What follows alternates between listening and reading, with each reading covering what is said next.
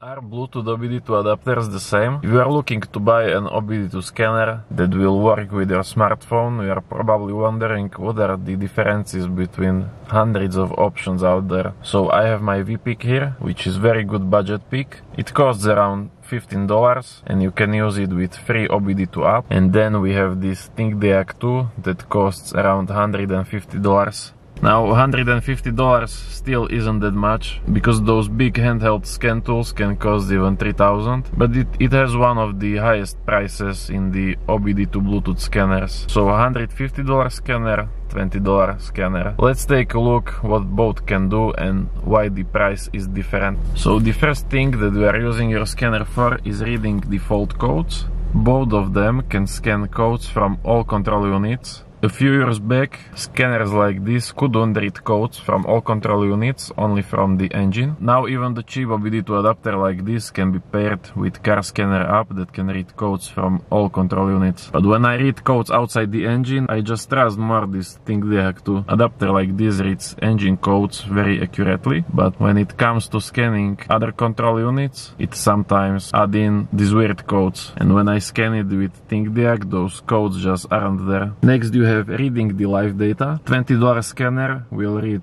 live data from engine control unit. If you use the right app, it can even display those live data as graphs, even for advanced, which is very good for this price range. But when you read the live data with this ThinkDeac, it can read live data not just from the engine, but also from all other control units that you have in your car, which means possibility to read live data maybe on other 30 control units. Now this Toyota has around 35 control units. So this will only scan live data from one, which is the most important, but still you have other 34 control units in which you can read live data, but only with this ThinkDeac 2. That can be, for example, used to verify if your car mileage hasn't been clocked. So if someone didn't roll back the odometer, I have also a video on that. Next you have the bidirectional function.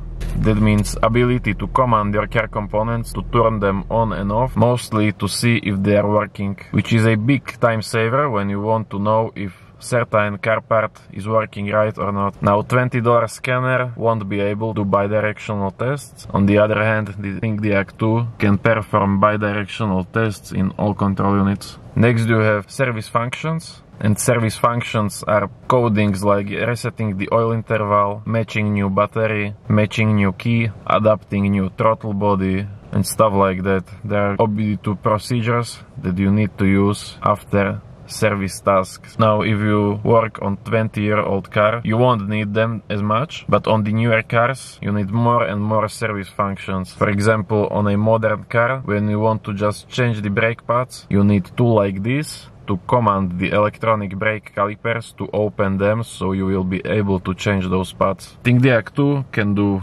around 15 service functions depending on the vehicle, which is a very good number. And VPeak, if you use like Carista app, you can maybe do 2 service functions with it, but only the very basic ones. Next we have the ECU coding, and that is coding the change to your car, like unlock hidden features, for example opening the windows from your key fob. This wasn't allowed from factory, and I had to use scanner like this to make the necessary coding so my key would open windows. Now ThinkDeac does have ECU coding, and with VPeak you can also do some coding, but you need to use and paid app like Carista. But the Carista won't work for every car brand, so you are limited just to around 7 to 10 car brands. The next few things that I want to talk about is the vehicle coverage. The ThinkDeac covers more than 10,000 different car models, and the VPeak still doesn't have the bad coverage. It works for basic car brands. I tried it on Audi, Toyota, Lexus, Skoda, Seat, Volkswagen, and it worked without any problems. But still, the ThinkDeac just offers much more for every car. It also has more stable connection, because you are connecting